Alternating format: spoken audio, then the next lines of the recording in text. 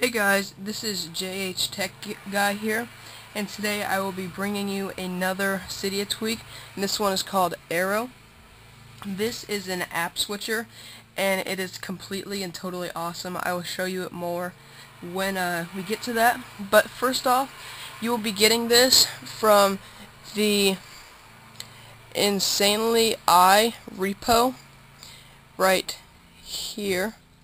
And then I will have the link in the description, but you'll be getting it from the Insanely I. So that's the source you'll be getting it from, and the link will be in the description, and you should all know how to add that. But so yeah, Aero, and then you can search it. Just search an Aero, click on that in the search like that. Click on it, and then click the download.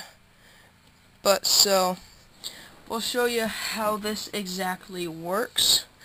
So you can go to settings,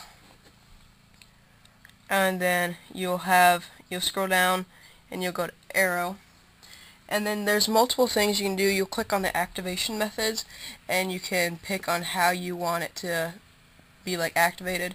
You can just press double press like normal, and then here is what CoverFlow looks like, where you swipe it back and forth, and then you can even click on it and it'll go to the app. It's actually really cool. And then there's also overlay mode and different backgrounds, and there's different animations and a lot of different settings you can tweak with. Personally, I think the wheel is actually pretty cool. This is what the wheel and overlay mode looks like. Kind of just spin it around. And then also we have Rotary, cylinder, time machine. Time machine's okay. But yeah, it's really cool. I actually personally like it better than the Apple app switcher. But you know, if it had a lock screen and a volume adjuster, it'd be like perfect. But I'll show you what the icon reflection is.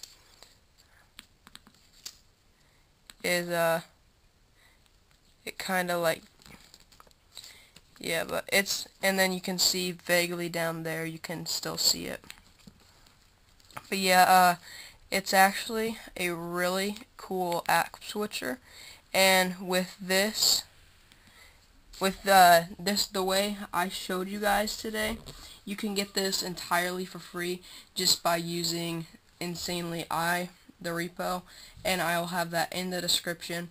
But yeah, so, and one last thing is activation methods. You'll be using Activator, and you can use a lot of things for this, but I prefer double press. But yeah, so use Insanely I to get this. Link will be in the description. If you have any questions, just comment. And don't forget to like this if you like it, dislike it if you don't, and subscribe for more great content. And I'll see you guys later.